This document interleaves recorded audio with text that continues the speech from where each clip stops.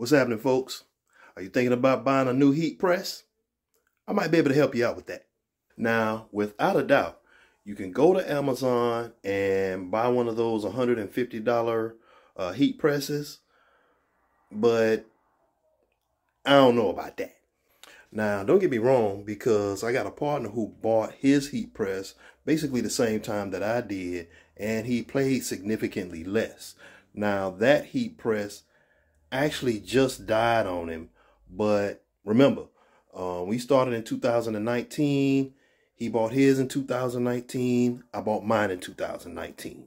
So not really a bad deal, but he didn't pay $150. He paid like a little bit more than $200.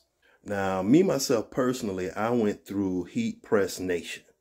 Now, with Heat Press Nation, you do have a better quality heat press. Me myself personally, I think I'm about at, I think the last time I looked at it, I was a little over 2,000 presses on one machine and a little over 1,000 for the other machine. And I haven't had any problems. I wanted the full deal when I bought my heat press. I wanted the pull-out platen. I wanted the automatic pop open. I wanted all of that stuff. And I wanted it to last for a while. Actually, let me take you over here so you can see my heat presses. Now, this is the Heat Press Nation Signature Series. This is my 16 by 20 heat press. And like I said, it comes with the pull-out lower platen. That way you can fix everything up before you push it in. And this cuts down on all of those extra burns that you may get when you do your heat pressing. Now, this is my 15 by 15 heat press right here, and it comes with the same amenities: pull out, lower platen, and auto open.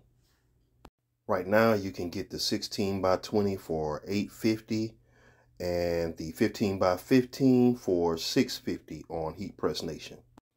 Now, you don't have to pay for these straight up. You can get them financed through a company like Affirm, and they'll give you monthly or weekly rates. So you can go through Amazon, Heat Press Nation, or even Heat Transfer Warehouse, because they sell heat presses as well. But in the end, you just really want quality equipment for your business. That's all we got for today. This is Willie Tees, and we'll see you in the next one.